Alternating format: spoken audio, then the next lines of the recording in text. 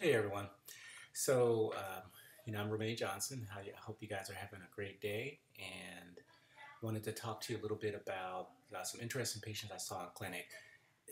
I also do a lot of voice evaluations on children, and had an interesting clinic yesterday in the sense that it was a very typical clinic. And so I wanted to share some of the videos with you so you can have an idea of what the pediatric otolaryngologist who sees a lot of voice patients may see on a regular basis. All right, so the first patient, I believe this is sort of classic nodules. Yeah, 6-year-old, loud, screaming all the time, super hoarse. As you can see, it has classic vocal cord nodules. Voice therapy is the treatment of choice for those patients. Here's another patient that comes in, difficult exam, lots of secretions, crying very loudly. The history is vocal cord immobility after cardiac surgery. And so a couple of views, it looks like there is vocal cord mobility on both sides. But again, a tough exam. So lots of secretions. And there are a couple of views where I'm not really sure, like that view right there. Is the left vocal cord moving? If not, very inconsistent.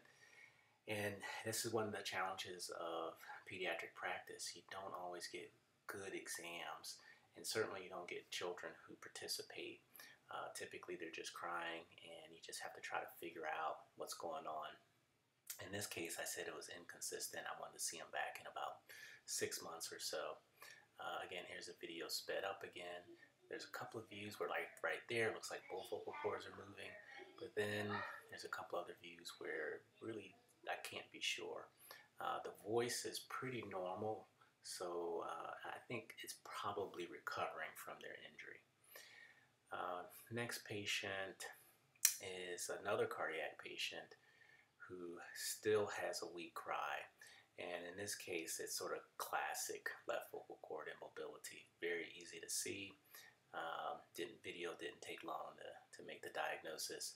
This child's still pretty young, so we're just going to observe for the time being. Maybe it takes 9 to 12 months to recover. All right, so the next patient, again, another one of these difficult exams. In this case, this was also a cardiac child who had vocal cord weakness in the hospital. Doing much better, the voice is louder, feeding much better. In this instance, I want you to look at the anterior commissure. Sometimes it does look like there is a glottic web. I think what I'm seeing instead is just paradoxical motion because the child is upset, and that is not a true glottic web, but there is a cardiac history. Now, the child didn't have velocardiofacial syndrome, which is one of the conditions that can cause anterior glottic webs. But I want to make note of that the next time the child comes back for a visit. Deep breath through your nose. All right, older patient comes in. This patient had suffered psychological trauma, severe psychological trauma, and has been having significant hoarseness since that time. So let's just take a look at the video and listen to his voice. Can you hit that for me? Sorry. Take a deep breath in. Say now sniff. You can see the vocal cords come together, but his voice is very weak. Now, when I talk to the mom and the child, when he plays video games, his voice sounds better when he's playing video games online. So I think this is maybe a function of dysphonia as a result of the psychological trauma he suffered, and so I'm recommending psychological evaluation as well as speech therapy. And then I think this is the last patient, and good old lump in the throat, burning sensation in the back of the throat, cough, obese child, and as you can imagine, basically I'm looking for reflux changes. And he didn't give me the best exam, but I think overall his vocal cords were normal. His voice sounded normal when I saw him, and without the scope in.